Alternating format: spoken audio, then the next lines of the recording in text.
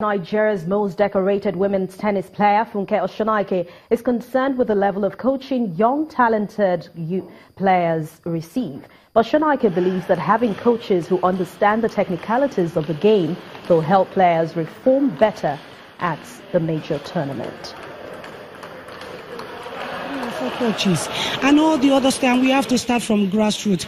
Every athlete here, I think they are from different states, but I don't think their coaches are doing what they are supposed to do. That is why they are not improving. Most of them do their things on their own.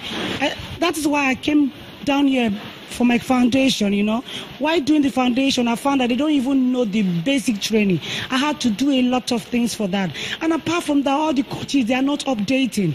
I could remember 2 weeks ago, one coach was training a young player. He was making mistakes, and the coach was saying, "Are you mad? You're not okay." You don't do a lot of things like that, So if you say something like that, at the age right now, they're supposed to be having fun.